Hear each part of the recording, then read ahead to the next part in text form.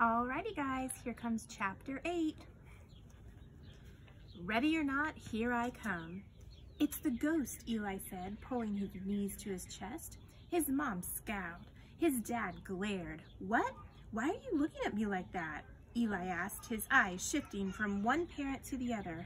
I'm not doing anything. His parents got up from the sofa and headed for the kitchen. Wait for me, Eli said, running after them. Kaz followed close behind. Lauren and Little John were already in the kitchen. Little John shrugged at Kaz as Lauren went from cupboard to cupboard, opening and closing doors. What are you doing, Lauren? Her mom asked. Looking for the recorder, Lauren said. What recorder? Her mom asked. The recorder that he hid in here.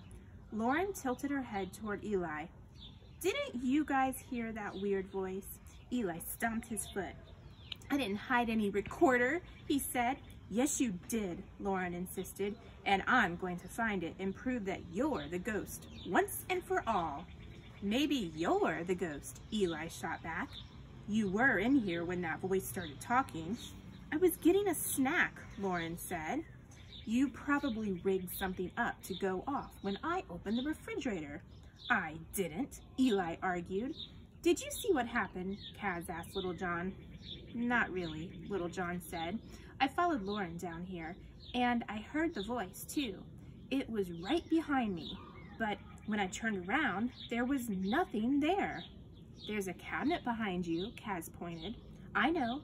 I looked in there, but I didn't see anything, Little John said. Eli and Lauren's mom opened the refrigerator door. I don't see any of Eli's contraptions in here, she said, peering at the shelves.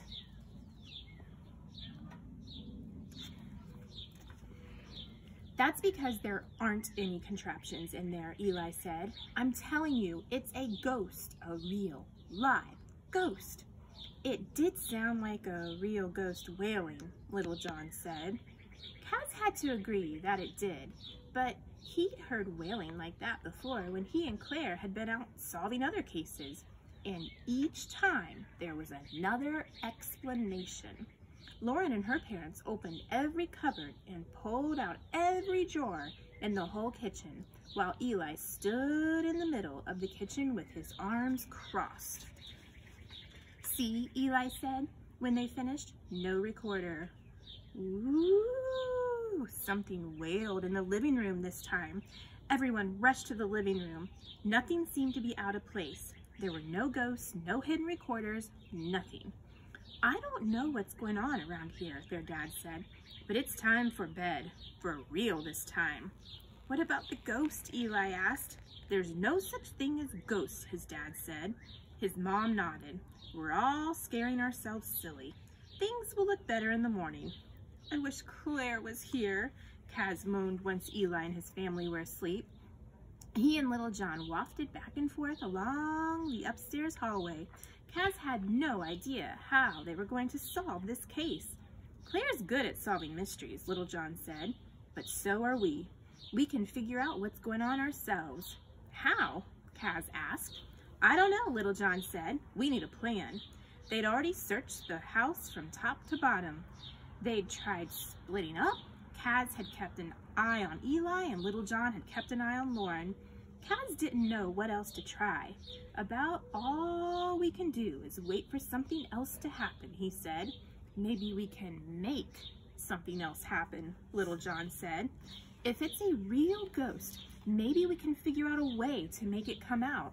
How? Kaz asked again.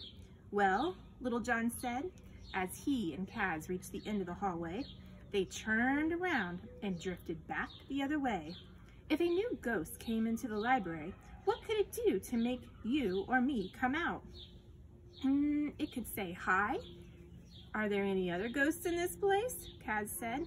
But they'd already tried calling out to any real ghost in Eli's house. Eli said the ghost likes to play hide and seek, Little John said.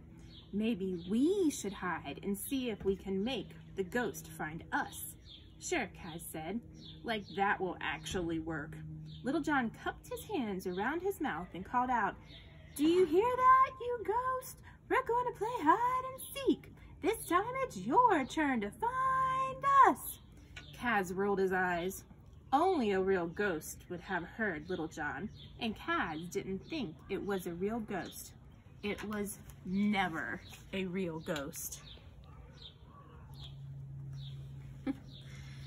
But right at that very moment, a ghostly shoe shot through the floor, right between Kaz and Little John, and a voice they both recognized called out, "Okay, ready or not, here I come." Ooh, I wonder who that is. Alrighty, kiddos. Next one will be chapter 9. 2 more chapters to go in the series. Bye-bye.